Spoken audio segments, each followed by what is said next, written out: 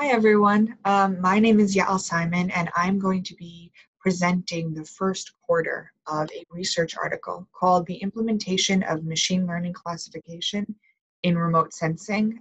It's an applied review. The link to this article, as well as to all of the websites that provided me with background information and more knowledge, will be linked on the last slide.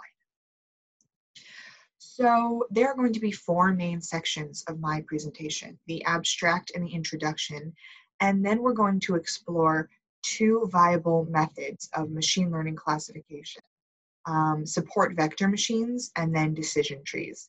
The last three quarters of the article are going to be, they're going to be presented by three other classmates of ours.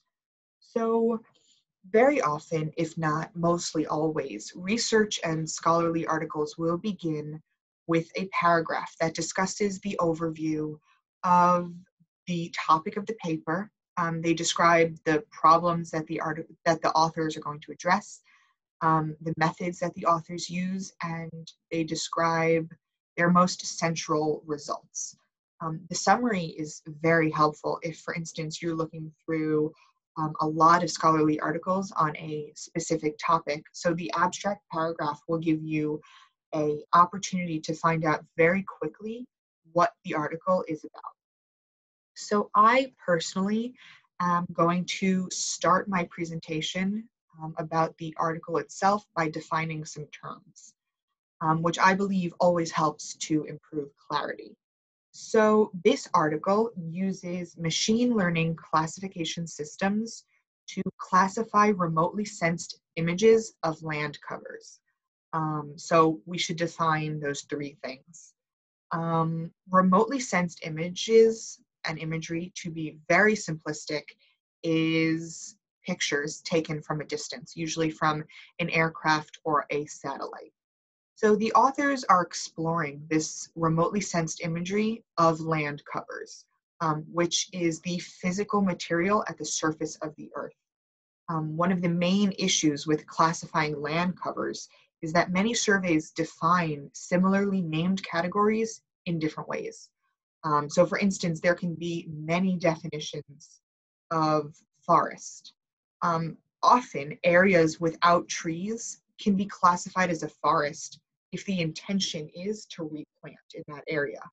And there can be areas with many trees that will not be classified as forests because the trees aren't growing fast enough for the definition. So the purpose of labeling land like this is because these images can indicate water quality. They can monitor the effects of climate change. They're used for wildlife management and environmental forecasting. Among many other things. So you can see how this can be incredibly helpful. Machine learning, on the other hand, it's an application of artificial intelligence that provides machines or computers the ability to automatically learn and improve from its own experience, rather than being explicitly programmed in every instance. So let's take machine learning in terms of the article at hand. The premise here is that machine learning offers potential for efficient classification of these remotely sensed images. So there are strengths and weaknesses to machine learning, as there is with everything. The strengths include the capacity to handle data of high dimensionality, and they also have the ability to map classes with really complex characteristics. However, the authors have found that implementing these systems is not straightforward. We're going to dive into a little bit of why the authors decided to write this article in a little bit.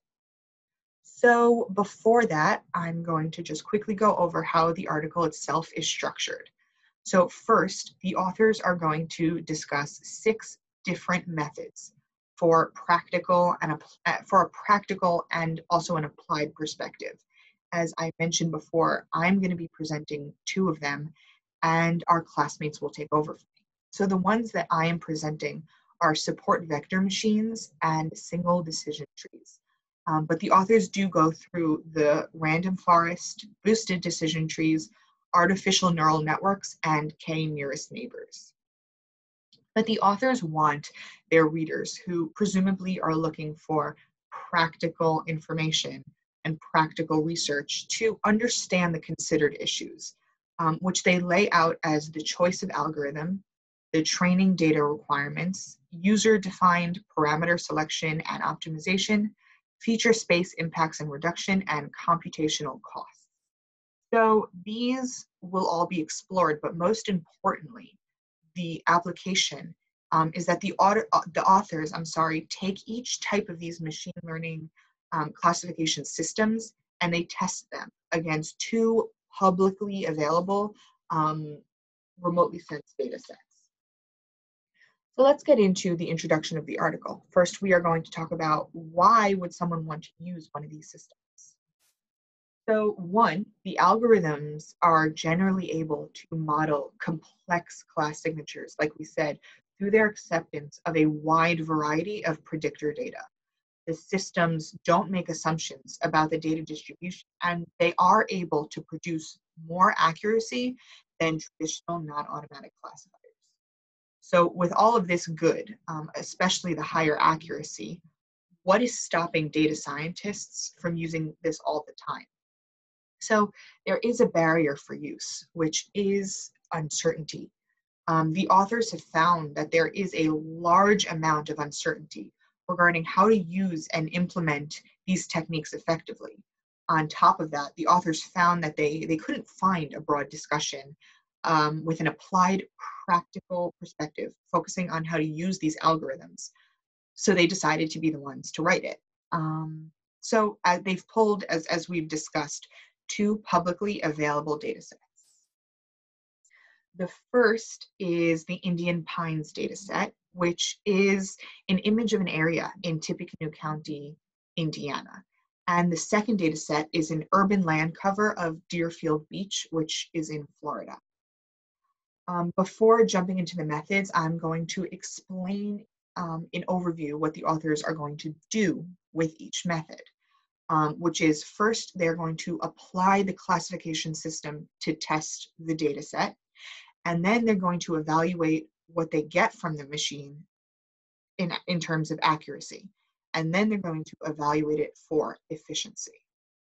So now let's jump right into support vector machines, which is the first classification system that the authors explore. But before we start, I would like to give over some background knowledge about support vector machines. So support vector machines are based on the idea of finding a hyperplane that will divide a data set into classes. You can think of a hyperplane as a line that best divides data points on a graph. So if you think about each data point in a two-dimensional graph, the hyperplane can be thought of, again, as a line that separates two categories. That is, data in one category, say trees, on one side of the line, and then data in the second category, let's say corn, is on the other side of the line. It gets much more complicated, but that is the basics. So the farther away the data point from the hyperplane, the more confident we are that it has been classified correctly. If the data point is only, let's say it's only slightly to the left of this hyperplane, there is more of a concern that maybe because of a margin of error, if the point is supposed to be, a little bit to the right, that could end up with the point on the other side of the hyperplane and classified in a different section. So the point of a support vector machine and the method it uses is that it computes the hyperplane as far away as possible from all of the known data points, which, given us a margin of error, will keep the data points classified correctly. So there tends to be a very high level of accuracy on clean data sets. However, as the data sets grow and get more complicated, and let's say there's overlapping categories, as support vector machines become less efficient. So let's take a look at what the authors do, which is look at the Indian Pines dataset. The colors of this picture have been modified, but other than that, this is a remotely sensed image. So if we look here, we can see how how the picture's been broken up into and color coded to reflect whether there is alfalfa or corn or hay or grass, etc., growing in this area. So if we take a look at what a support vector machine can do, you can see that it does a fairly impressive job of classifying the data. There are a couple of minor differences, which you can see if I flip back and forth. But overall, because this is a clean and simple data set, the support vector machine, once it was set up, had little problem identifying the agriculture. But it is important to remember that the noisier the data set, the harder it is to be confident in the categorization that you're getting from a support vector machine.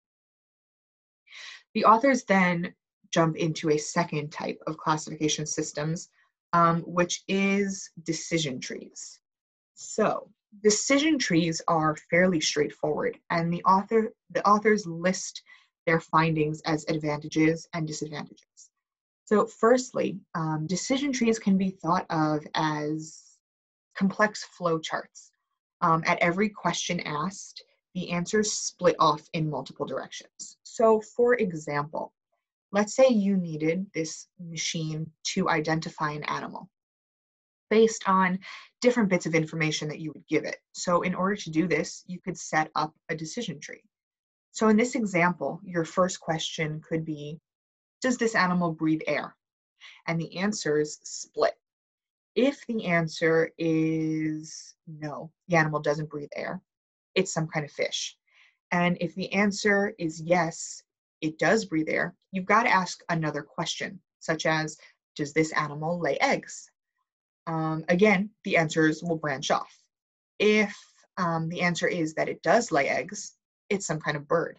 And if the answer is that it doesn't lay any eggs, it's some kind of mammal. So you can see how useful that this can be. It's almost like a game of 20 questions. In our example, there were only 2 questions, but a machine learning algorithm will construct a decision tree with hundreds. And it tends to be very rapid on a machine once you set up the questions and provide the information about, let's say, this animal, the computer can classify it very quickly.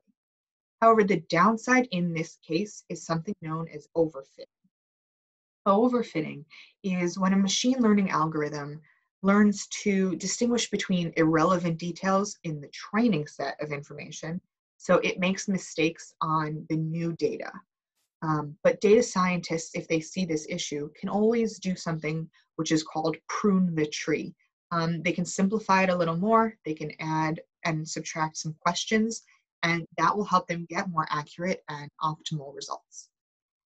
So at this point, we have arrived at the end of my section of the article, and I'm going to turn this over to some of our classmates to continue to explore. The first link here is the link to the article that can be found for free online.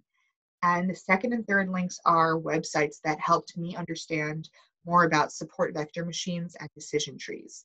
And the fourth link, helped me understand land covers. My email address can be found here as well, and I welcome questions. So at this point, I'm going to end, and thank you. Thank you, everybody.